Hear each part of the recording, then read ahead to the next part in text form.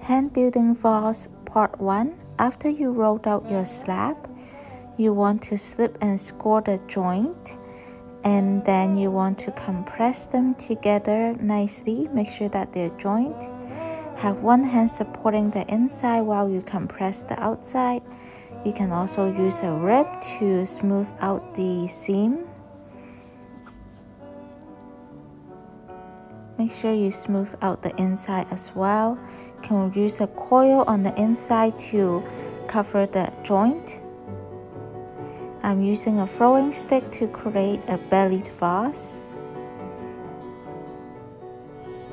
Use a serrated tool to trim the bottom so that it is smooth.